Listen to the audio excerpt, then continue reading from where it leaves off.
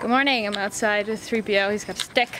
He's gonna chew on it, I guess. But I wanted to share something that I thought of today. 3PO went on a walk and there's like a field, so he ran through a bunch of tall grass. And he came back, and because everything is still wet because it rained so freaking much the last couple days, his paws were wet. So I was drying his paws, and as I was doing that, he rolled over on his belly.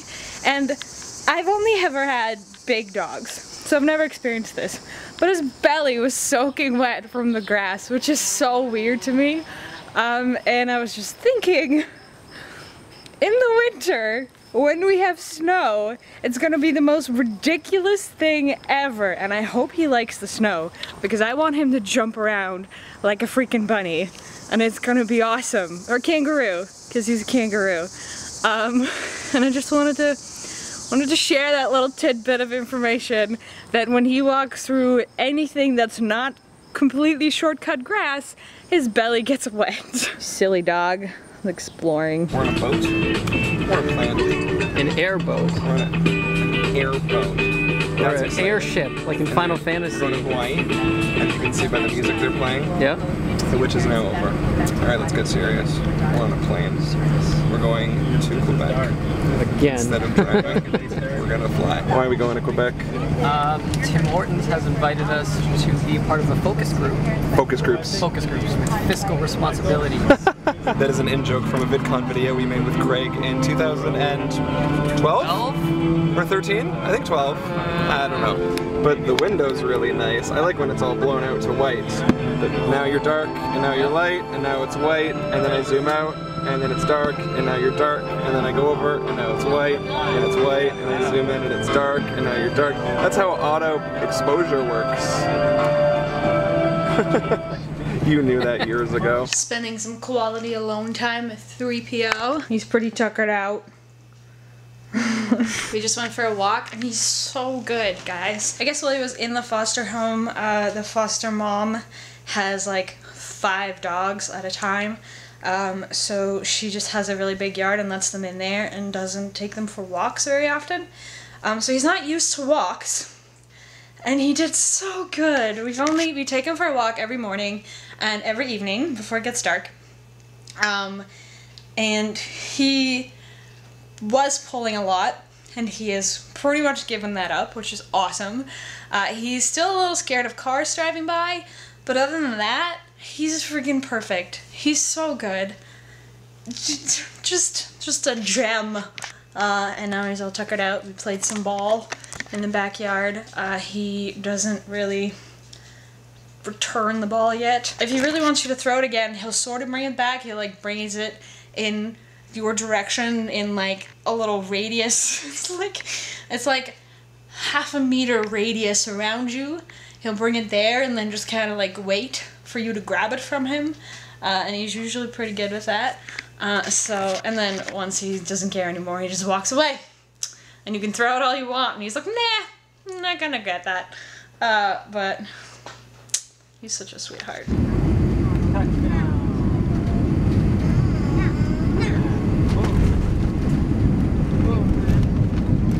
I just got locked out of my room. Like just right. I got the camera and I was walking to my room to go vlog a thing, and I shoved it and I'm locked out of my room. So our rooms are connected. Here's Corrado's room. There's my room. I could go to the hall. But guess what? I wandered in here not wearing any socks. No wallet, no phone, no room key, no ID. That's so funny. No ID. Don't have any hotel information. Gonna go to the front desk and ask for a frickin' room key at midnight. Looking forward to doing that right now. This dog is a stone cold killer at heart. He's watching the flies at the lights right now. And he's just wrapped with attention. Where did it go? Where did it go? He literally walked over there, Yeah. sat down, and was just like, where is it? What are you doing? He's following it. What you doing, Threep? Where'd they go? Oh, did you see him? Are they there? I went to pick up Rianna, which means the dog was alone by himself for the first time. And we basically told him not to sit on couches, and he still does sometimes. But we came back, and I looked in the window, and he was sitting on the table. He was not sitting on the couch, because he's not supposed to go on the couch. But we've never told him not to sit on that. And it's much closer to the window. He was like licking my hand, but he was not taking his eyes off the fly, so he's like... It was so funny. Oh, you're so silly. I got a room key, but it's not good, man. It's not good. I've already done this. Okay, so I opened the room, but I locked my room. Because I was in my room. And I just locked it. I lock rooms when I enter them. I do. So funny. You put the latch? Yeah, the latch is here. Come look. So that's the latch. And I can't get in from your room because it's just... I don't know how to get into my room. I can probably do it. It's pretty locked, man. It's so much stuff to do. Oh. No. Well. Well, it's been half an hour, and I have no hotel room, which is fun for everyone except for me. And I'm not a patient person, and I get anxious really easily, so love not having answers. But hey, we're doing a bunch of Buffer Festival work. Corrado writes in a different language. No one can understand his writing. Apparently, some of this information is for oh! Is that my room? Never mind. Hang on, I'll be right back. This is what happens at 2 o'clock in the morning when you take 3PO out to pee before bed. He just starts tracking things. I don't know what he's after, but there's a bug over there. Buddy! 3PO finally went to the bathroom, and he is now in his room. Corey's not here tonight, so we'll see how this goes. We're trying it out. We're gonna see how he does by himself in the room. Hopefully he doesn't wreck anything. We'll see. Experiments, guys. There's a first time for everything. But I'm also gonna go to bed because I need to get up and let him out and take him for a walk.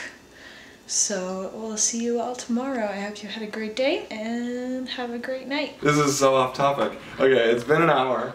They had to. There's no way. Like I thought they had like a stick. There's no, because you have to completely close the door to unlock it. And unless they had a weird Z-like, but I don't know, so they had to break the lock off. They like brought a bunch of tools and like just like hacked at it and broke off the lock. So my room doesn't have a lock. But hey, we have 2 rooms. Okay, back on topic. I'm lacking a lock, but that's okay. You know. I really hope I don't have to pay for that. I might have to pay for that. Anyways. Well, he broke it, not you.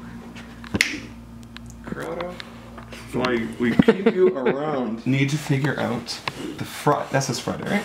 Yes. The Friday, Saturday, and Sunday screenings for Buffer Festival. 3 theaters, 10, 12, 2, 4, 6, 8, 12, 2, 4 on Saturday, and 12, 2, 4, 6, 8 on Sunday. The reason Saturday is so short is because Saturday night is the red carpet gala.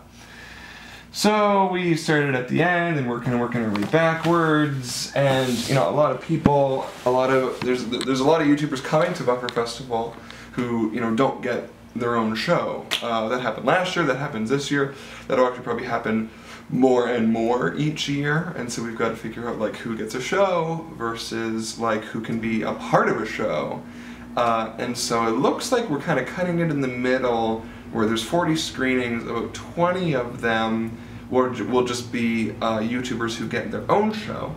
So like Shay Carl has like a Shay Tard show, or Charles Chippy has a CTFXC show, or Jack and Finn have a Jack's Gap show, you get it. And then the other 20 shows are like themed shows or genre shows. And a little bit differently from last year, with the themed shows or the genre shows, we're just going to tie a ton of YouTubers into that show.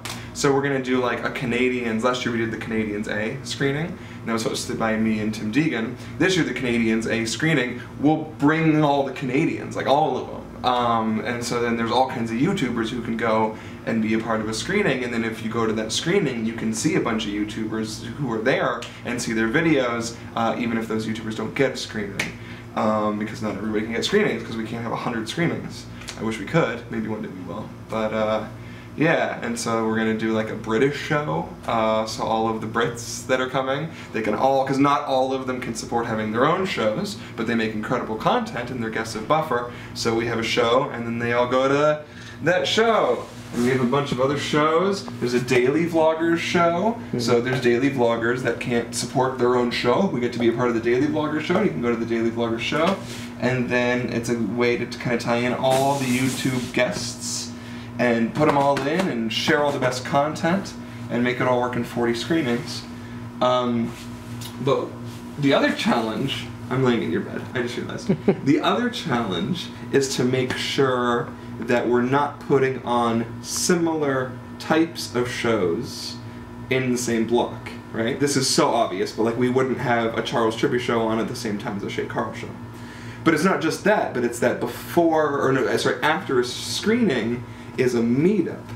So if Shay has a 90-minute show, and then that's followed by Shay's meetup, we need to make sure that not only during Shay's show, we don't have similar types of shows, but also in the window, the block after that. Like, I went to Shay's show, and then Charles Trippy's in the next 2-hour block, but that's when Shay's meetup is. So Shay, if you're a fan of Shay, that's actually 2 blocks. A screening block followed by a meetup block that nobody else who has similar audiences to Shay can do anything. But then that also has to apply to Charles Trippy, and Wheezy Waiter, and Charlie McDonnell, and Epic Mealtime, and Jack's Gap, and Bertie Gilbert, and a lot of other people. We have a lot of guests. Olin Rogers, Olin Rogers, all of the Brits that are coming. We're trying to do a Nerd Fighters screening. Hank Green almost could make it, but then couldn't make it, and so we asked for his blessing on doing a Nerd Fighters screening, and he said that it made him cry very ugly tears that he wouldn't be able to attend that, but thinks that we should have a Nerd Fighters screening and wants to support it. So we're going to have a Nerd Fighters screening, which is really exciting. So it's like we wouldn't have a Nerd Fighters screening on at the same time as Wheezy Waiter or Charlie McDonnell, because those guys are very clearly Nerd Fighters. So we got to like put Nerd Fighters on at the same time as shows that are radically different for every line. It's like a puzzle. It's like a game of Rubik's Sudoku. Cube. It's a matrix. It's a Sudoku. Yeah. It is like Sudoku a little bit, but you're dealing with people and audiences instead of numbers, and everything needs to make sense. And we've been thinking about it for a while, but just setting on what exactly the 40 screenings are going to be, that's done. That's locked. The 40 are decided. So that's not going to change.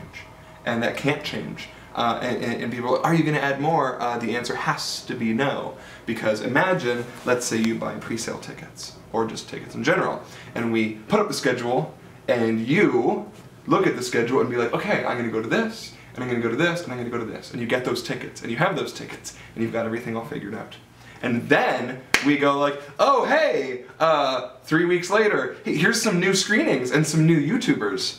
It ruins everything. You guys, even if it's good news, would be furious. Because it's like, I bought tickets to blah blah blah, and I'm going to that, but now there's a new thing, I didn't know that, and I wouldn't have got that if it was for that, right? So we have to launch the whole schedule and not change it.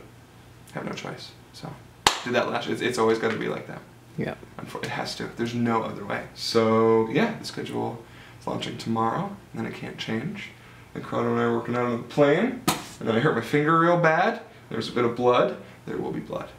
And now we're going to go to sleep and wake up and hang out with Tim Hortons. Focus groups. And then go home. So the shortest trip. Spend more time in the hallway sitting than I did in Montreal. I think we're in Montreal for less than 24 hours. Yeah. Oh yeah, we landed at 10 p.m. We're leaving at like 2 p.m. Yeah. Huh? This is a business trip. Definition of a business trip. Oh well, it's fun. I'm Yeah, glad to be here. it's exciting. No, it's great. I'm totally honored. Okay, I'm gonna go to sleep in my room, which is this way. Okay. And you should say goodnight. Well, good night.